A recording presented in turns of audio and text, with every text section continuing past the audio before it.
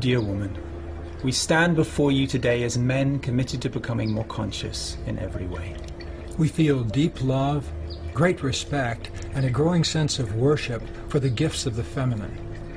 We also feel deep sorrow about the destructive actions of the unconscious masculine in the past and present. We want to apologize and make amends for those actions today, so that we can move forward together into a new era of co-creation. As I become more conscious, I grow more aware of the play of masculine and feminine energy in me, in you, and in all of life. I know that we all have access to the full spectrum of these energies. I also have a growing awareness of the dimension beyond all dualities, free and open like the sky. I commit to owning and stewarding a masculinity that honors and celebrates us as equals. I know that in order to truly honor you as a multidimensional woman, I must stand fully present with myself and own the gifts I have to share with you. We can create great miracles together. By nurturing each other in a conscious way. By treating each other with reverence and respect. And by worshiping the divinity expressed in the masculine and the feminine energies. As men, our relationship to the feminine has often been unconscious. I feel sorrow that women and feminine energy have for so long been subjugated and oppressed. Throughout history, men have raped and abused you, burned you at the stake,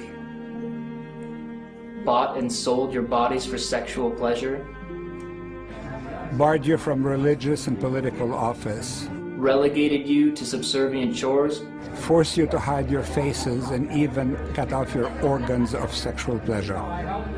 I may not have done these things myself, but I'm aware of the forces of the unconscious masculine psyche that feel threatened by and then seek to dominate the feminine. Many of the men who have oppressed and abused you are no longer alive.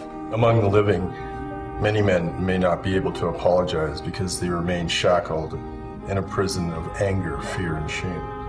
On behalf of my gender, I apologize to you for our unconscious actions when we were angry, scared, and in the grip of destructive forces in our psyche. I choose to no longer contribute to those forces, nor to be run by them in my own life.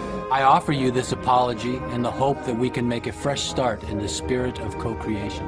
I acknowledge that the religions of the past several thousand years have been mainly founded by and propagated by men. We've often acted as if we have the last word on God and the spiritual life. And all we have really known is a masculine expression of those things. As a result, we've suppressed more heartfelt, connective, and inclusive spiritualities. I commit now to honoring the spirituality of the divine feminine.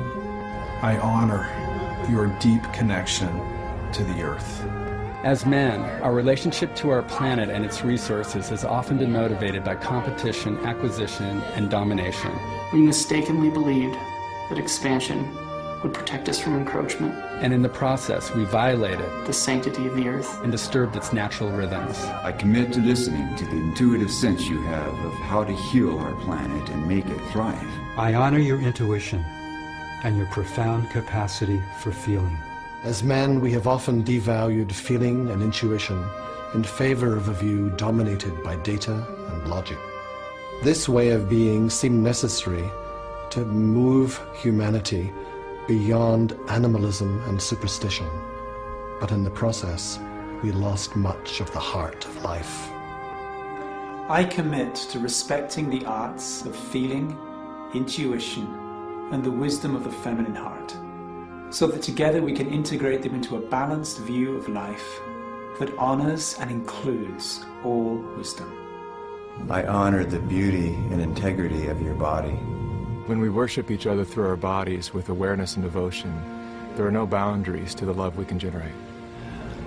I feel sorrow that men have used your beauty as a form of commerce in prostitution and pornography. In the grip of lust, we have often lacked the skills to ask gracefully for intimacy or take no for an answer. I take a stand against any form of enforced or soulless commercialization of women's beauty, and I respect that your body belongs to you. I honor your capacity for peaceful resolution of conflicts, your ability to apologize and to forgive with grace. We men have waged endless wars over our disagreements. In the act of defending our lands and protecting our families, we become addicted to the fight itself. By contrast, it is rare to find an invasion or war instigated by women. I apologize for dragging you into these wars.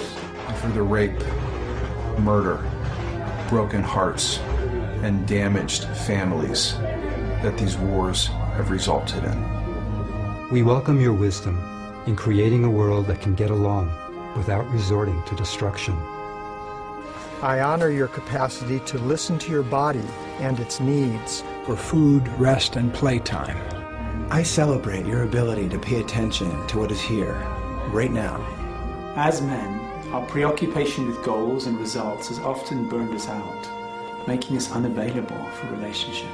I know we've drawn you into this imbalance as well, so often frustrating your longing to connect. The time for a process-centered way of being is now upon us. I welcome your wisdom to maintain balance in our bodies and our ways of meeting. I honor your sense of compassionate justice. In our justice system, men have dominated as judges and police, built prisons, and revered the principle of punishment. I want to welcome you to work with us in returning the heart to our justice system. I also know that global economics have been dominated by the unconscious masculine, often living in a sense of lack and greed. As a result, many people have been left poor and powerless. With your natural sense of nurturing and abundance, I know we can work together to create a truly caring global economics. In apologizing for the hurts that we have caused you, I acknowledge that I and many of my brothers have also felt hurt by our mothers, our sisters, our partners, and ex-partners. I'm willing to feel all that hurt within me and let it go. I forgive you for any ways you have acted unconsciously, and I forgive myself and my gender for our own waking and sleep. From this day, moving forward, I vow to treat your heart as a sacred temple it is, and I commit to honoring the feminine within you and me in my relationship to all life. I know that by forgetting about the past and joining hands in the present, we can create a genuine synergy of our strengths. Together, there's nothing we can't do. Together, we can make miracles. Together, we can make miracles. Miracles.